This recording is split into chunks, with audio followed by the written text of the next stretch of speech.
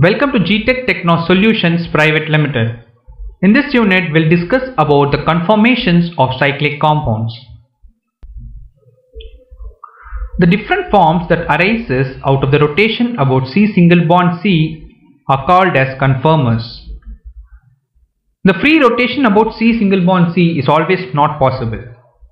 They are mostly not possible when they form a cyclic compound. Very often this rotation is restricted depending upon the nature and size of atoms bonded to each carbon atom.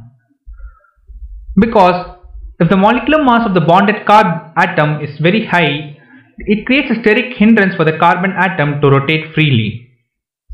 The different conformers differ in energy, though not appreciably. Restriction to free rotation about C single bond C bond is much pronounced in cyclic systems. In these cases, the restriction to rotation is so appreciable as to make the different forms isolable and identifiable. Thus, cyclopropane is flat, whereas cyclobutane can form a butterfly shape, while cyclopentane can form an open envelope shape, as we can see here.